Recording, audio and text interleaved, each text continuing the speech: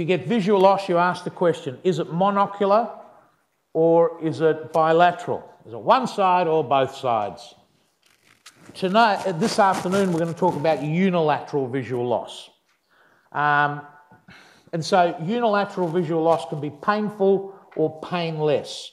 And the painful causes temporal arteritis, the neuritises that you get, all those things on the right. The glaucoma is the big one you don't want to miss. Just going back, bilateral visual loss is probably going to be something that's, I mean, you can have a bilateral temporal artery, I suppose, if you've got, if you're predisposed to these sort of vasculitic diseases, you'd be a bit unlucky. Toxic causes, methanol, etc. The old days we used to get people that come in and go blind. We don't see that much now. We don't see it now. Or you can have bilateral occipital infarct, which would also be a little bit unlucky, I suppose. But we'll just talk about unilateral. And the other thing is painless unilateral visual loss. You've got to think about vascular type lesions that are where you've got a thrombus, so central retinal artery, central retinal vein occlusions, and then you've got to think about other things such as retinal detachment. So painless unilateral visual loss. So what we see in this particular picture is this red spot here, which is actually the fovea, and it's kind of, you'd call it cherry red, wouldn't you? It's so nice and bright.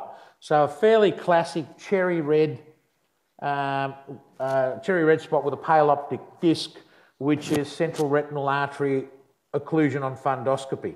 Now, who gets these sorts of views? When you look at a fundus, do you get these sorts of views? You've seen those new fundoscopes? They're pretty good. Okay, you get very good views.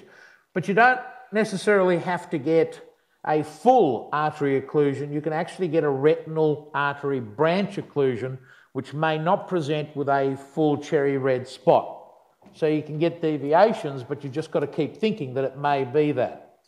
The causes tend to be thrombotic or embolic causes, and clinically they'll get decreased visual acuity fairly quickly, and they'll get an afferent pupillary defect. So the Marcus gun pupil, the afferent pupillary defect, we'll mention it in a second, and on fundoscopy they'll have a pale disc and a cherry red spot.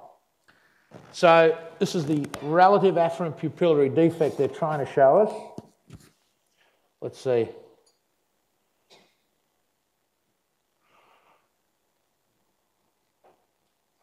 So what happens normally is that's accommodation there and a bit of constriction. Let's see what they're doing. I can't remember this video. So if you turn the lights down, they dilate up a little bit. And what tends to happen when you shine a light in a normal eye is it constricts and then relaxes just a little, okay? So if you shine it, there's a direct response and a consensual.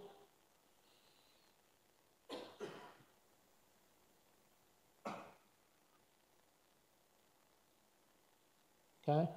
And this is when you're doing the Marcus gun going back and forth. In a normal eye, you'll get both constricting because you've got cranial nerve 2 and cranial nerve 3 coming back, both working. Well, what happens is if in one case this doesn't work and it's an afferent pupillary defect, you will shine the light and it'll look like everything is dilating.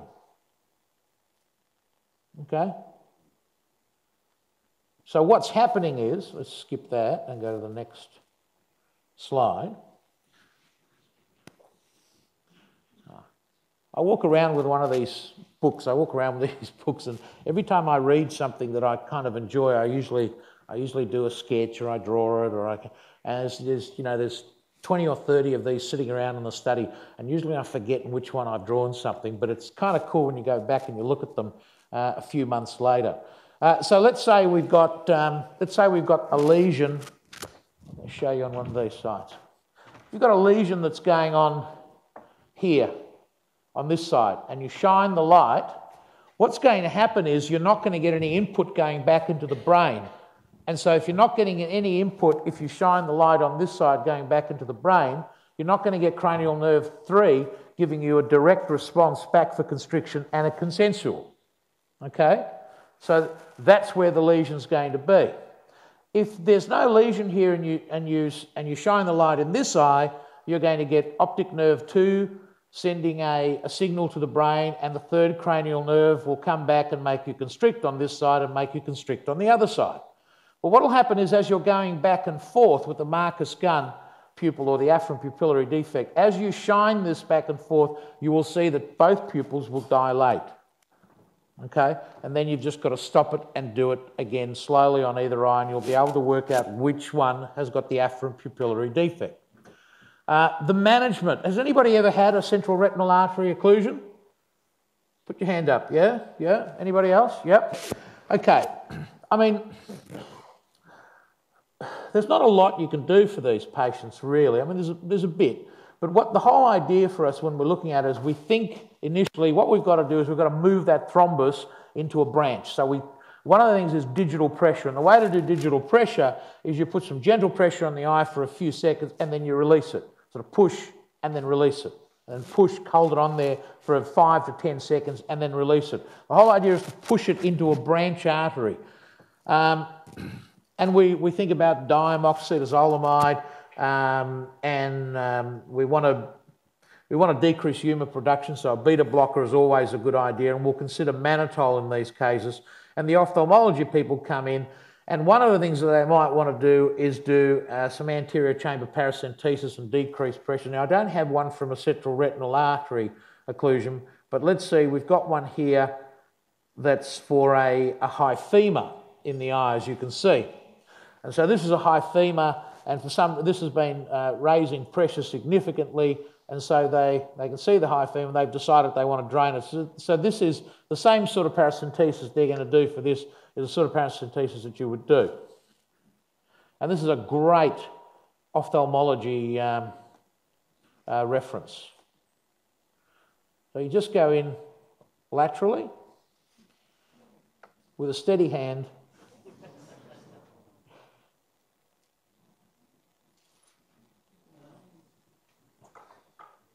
There's no trembling at all in that scalpel, look at that. And he's out.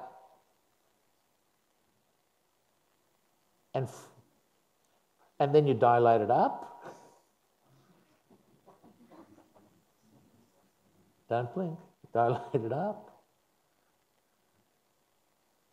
And all you need to do is just put a little bit of pressure to open it up, and it starts to flow. And you can actually see it when it's got contrast in it, that it's flowing out.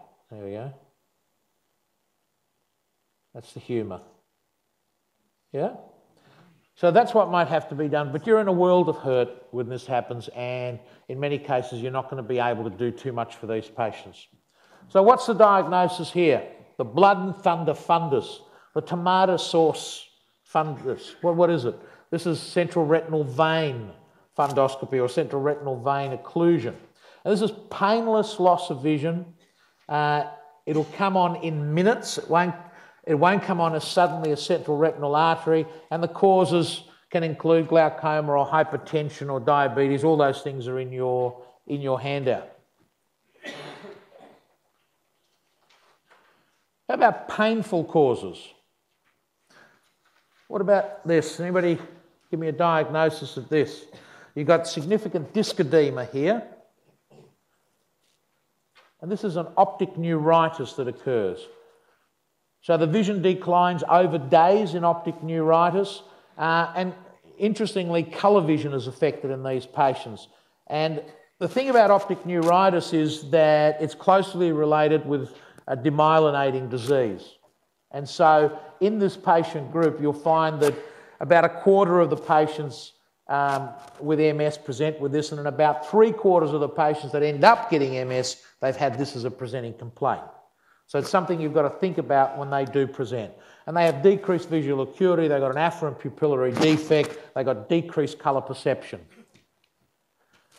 And there's a difference between it being neuritis that's proximal to the disc and where you might have a normal fundus, and so you might have neuritis going backwards through the optic nerve.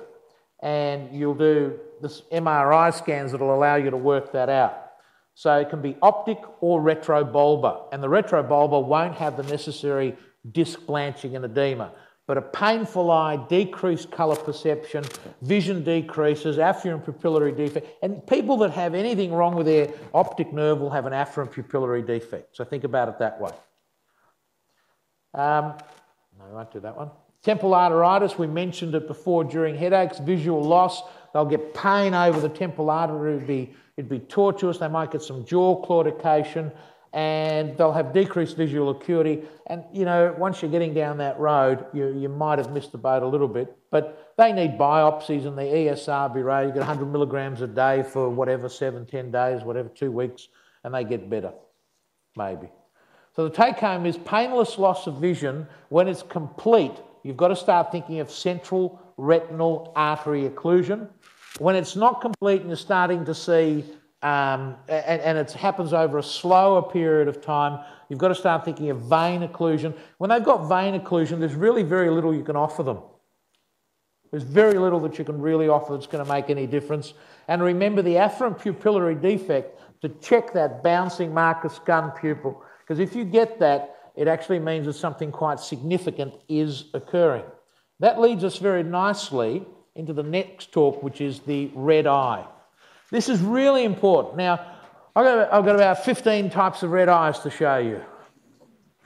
You know, we're talking about, there's only 2 I'm interested in. In fact, I'm interested in less than 2. I'm only really interested in 1. You know, when somebody says to me, you know, I've got a spider bite, and I say, well, how many spiders am I interested in? A funnel web or a redback? Okay, not interested in any others. All right. What about the huntsman? I've been bitten by a huntsman.